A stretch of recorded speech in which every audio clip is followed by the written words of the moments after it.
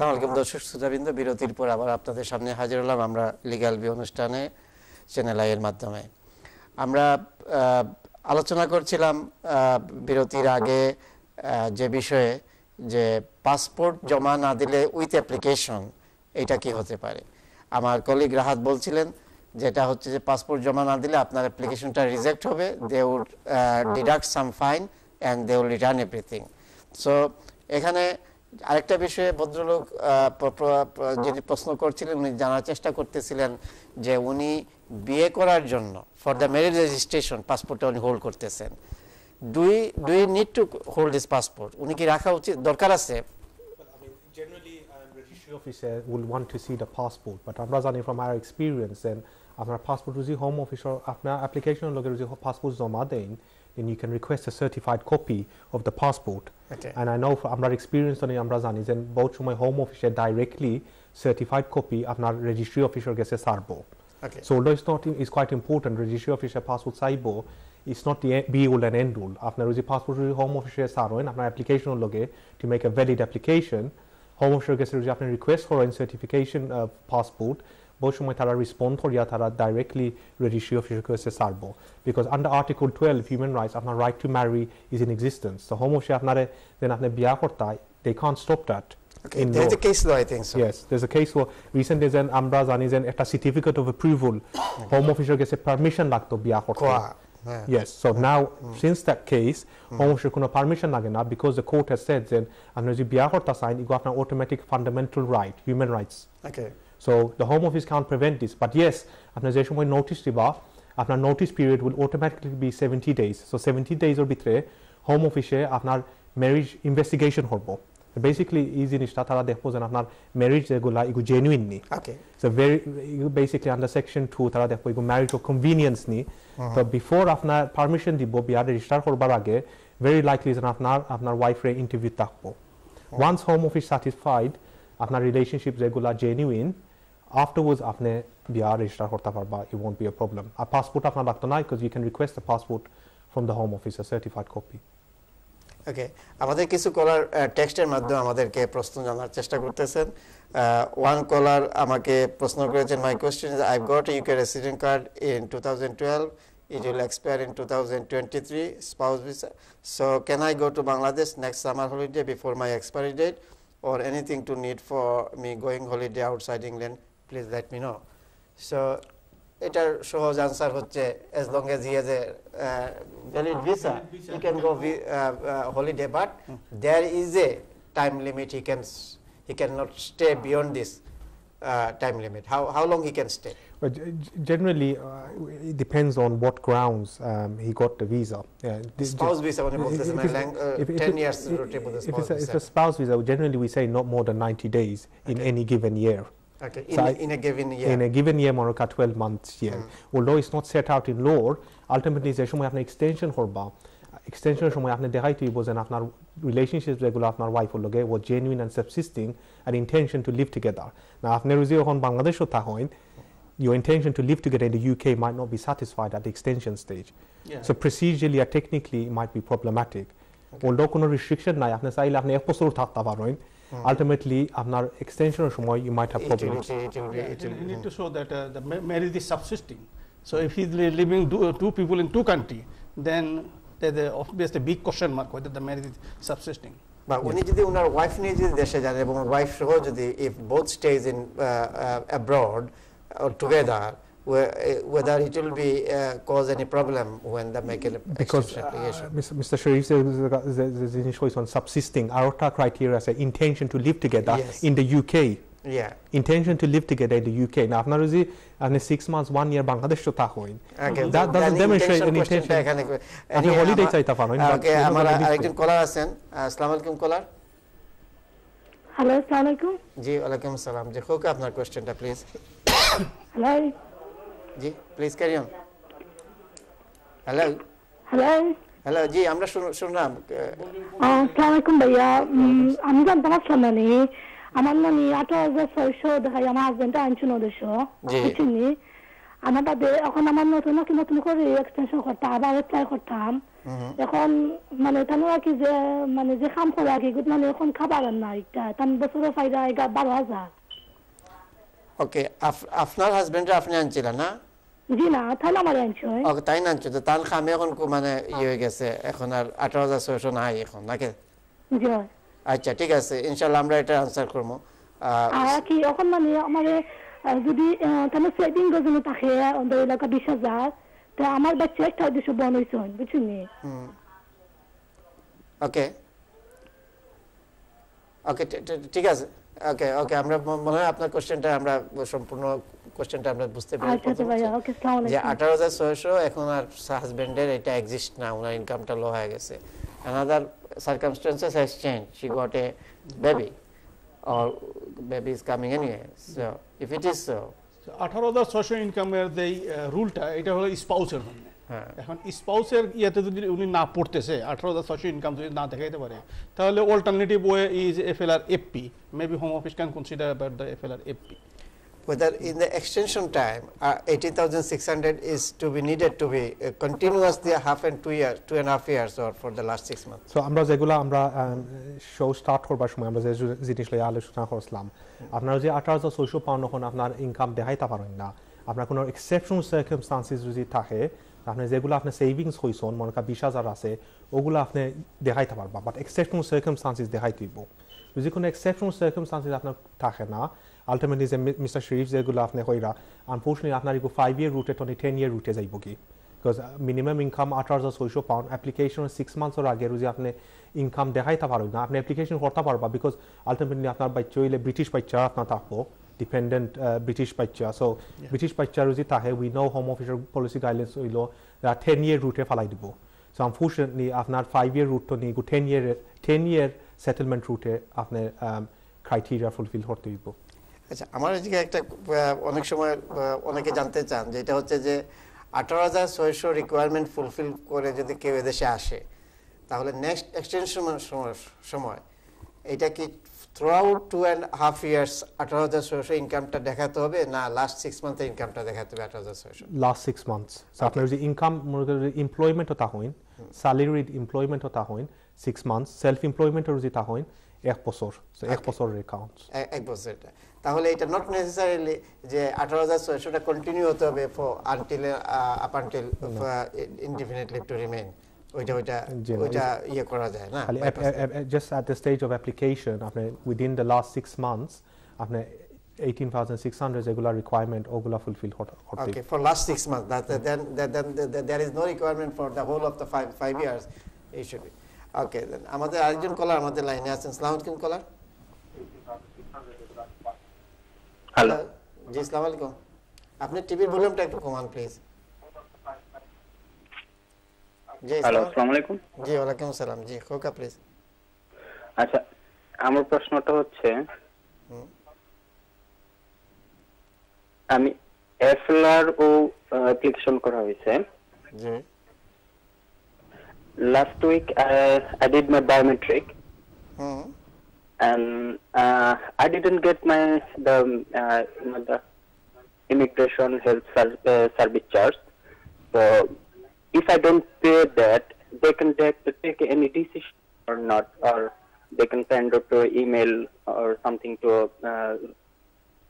pay this. Okay, anyway, so আপনি FLR application submit করছেন ঠিক না and then আপনি যখন সাবমিট করছেন তখন বায়োমেট্রিক ইমিগ্রেশন হেলথ সার্চ আপনি পে করেননি ঠিক না জি না ওকে সো এটা কনসিকুয়েন্সটা কি হতে পারে although you got a biometric fingerprint request এটাই তো আপনার কোশ্চেন তারা কি কোনো ডিসিশন নিতে পারে without taking the immigration health service charge okay so mister Rahat ওনার প্রশ্ন তো I think you understand what he said. Yeah, no, very simple answer really. Then আপনার যে ইমিগ্রেশন হেলথ চার্জ আপনি অনলাইন পেমেন্ট দেন না আর কোনো রেফারেন্স নাম্বার অ্যাপ্লিকেশন লগে আপনি সার্চন না আপনি অটোমেটিকলি ইগো রিজেকশন হইব আপনার 10 ওয়ার্কিং ডেজ তারা টাইম দিব তো হোম অফিসে জেনারেলি একটা লেটার দিব যে আপনি 10 ওয়ার্কিং ডেজের ভিতরে আপনি immigration health charge online portal মাধ্যমে ওগো দিতে হইব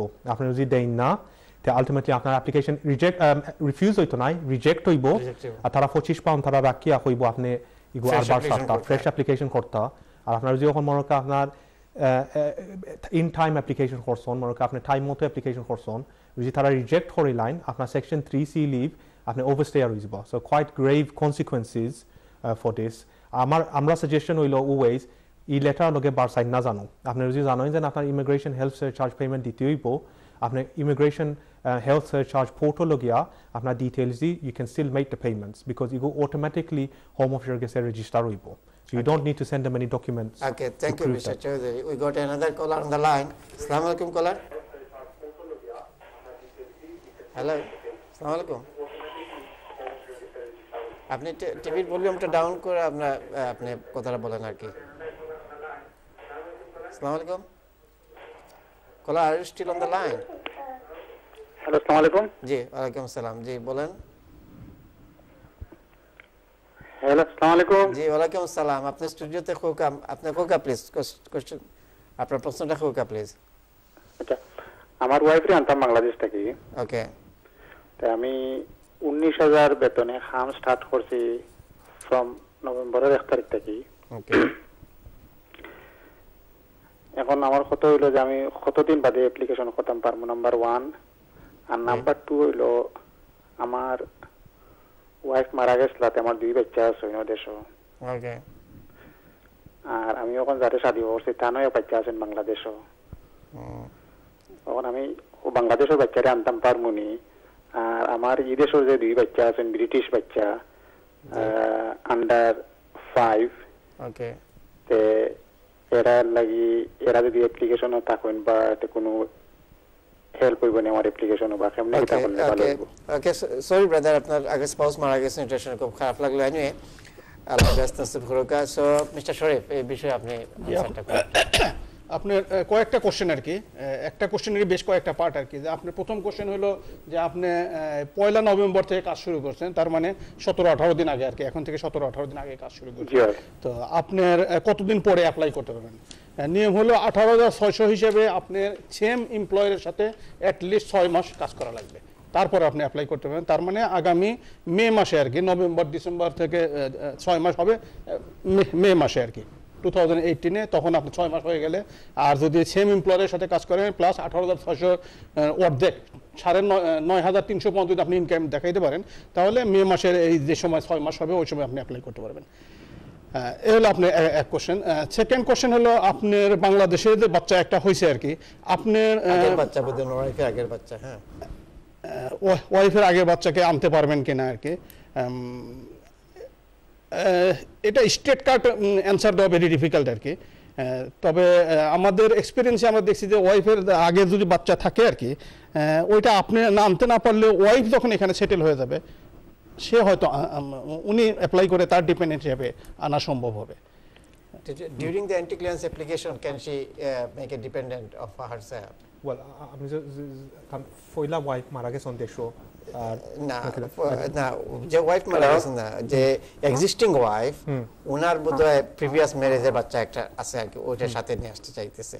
তো ইনকাম অনুযায়ী তো এটা হবে না, বাট ইনকাম যদি হয় তাহলে কি উনি সাথে during the application can she bring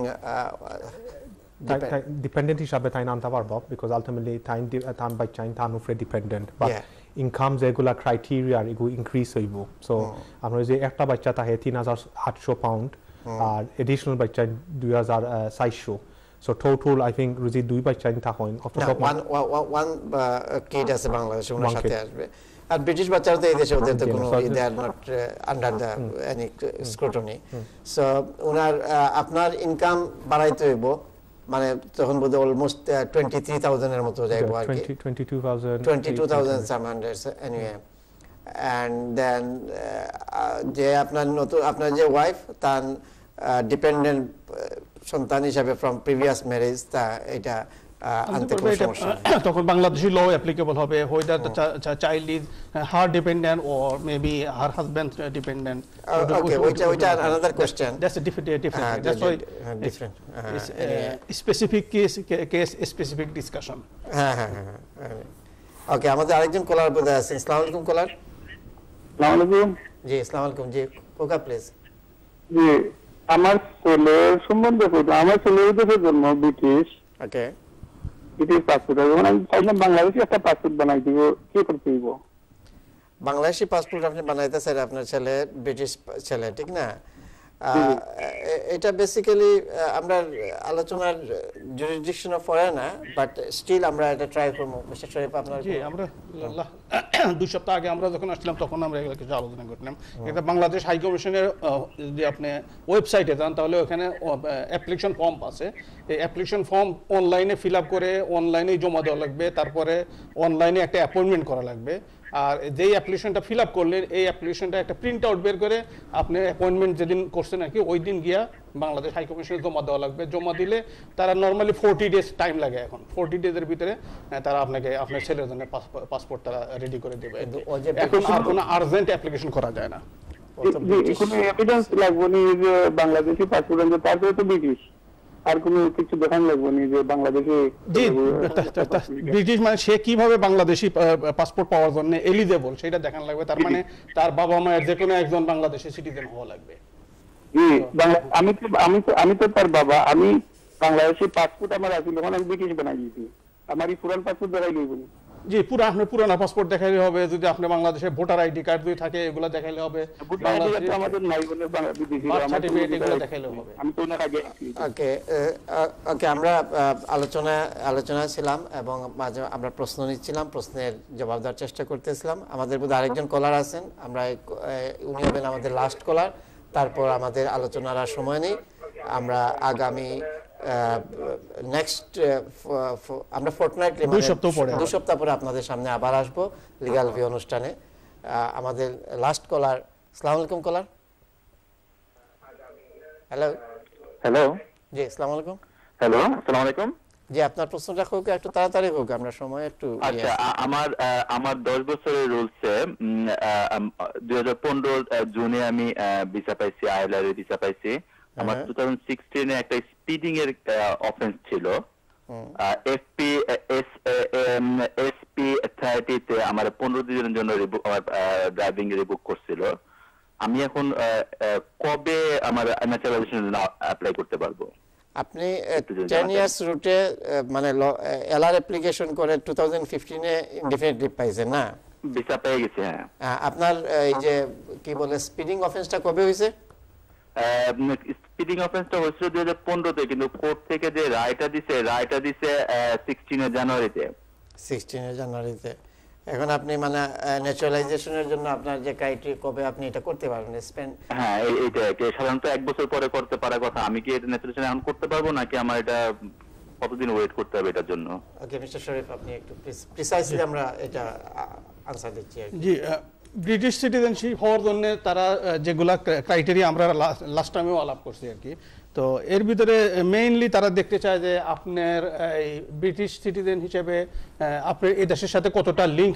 আছে আপনি এই দেশেই থাকবেন কিনা এগুলা দেখান লাগে এবং এগুলা দেখাইতে গিয়া হলো যে 4-5টা ক্রাইটেরিয়ার সবগুলো যদি আপনি ফুলফিল করতে পারেন তাহলে আপনি অ্যাপ্লিকেশন করতে পারেন বাট ওখানে একটা ক্রাইটেরিয়া আছে যে আপনি গুড ক্যারেক্টার হওয়া লাগবে সো গুড ক্যারেক্টার হওয়ার জন্য আপনি যদি এইসব অফেন্স যদি থাকে আর কি তাহলে গুড ক্যারেক্টার বলা যায় না বাট কোনো অফেন্স আছে যেগুলো স্মল অফেন্স লাইক আপনার যেটা স্পিডিং এর অফেন্স আর কি এগুলো হয়তো রিহ্যাবিলিটেশনের ব্যাপার আছে আর কি এখানে যে কিছুদিন পরে এগুলা হয়তো আপনার অ্যাপ্লিকেশন করতে পারবেন তো এটা এক্স্যাক্টলি বলা মুশকিল আর কি তবে আপনার সবকিছু কাগজপত্র দেখার পরে হোম অফিসের কাছে এক্সপ্লেন করার পরে তারা হয়তো আপনি এটা কনসিডার করবে যে হয়দার আপনার এটা করা যাবে কিনা এটা মেজর অফেন্স কিনা না তারা মাইনর অফেন্স হিসেবে ইউজ করবে এবং হোম অফিসের ডিসক্রিপশন এখানে আছে Do you have any view on this? No, Home Office or policy guidance is very clear in terms of speeding offense থাকে or generally কোনো immigration offense থাকে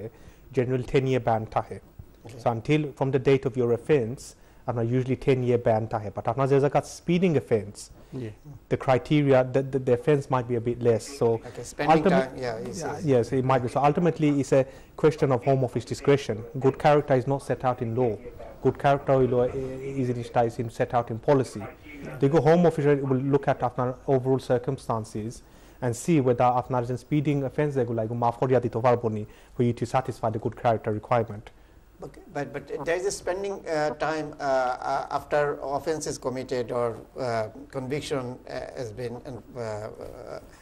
given. There are certain time limit. Then it could be wiped out. So generally, the Rehabilitation Order Act 1975, I think, is the legislation.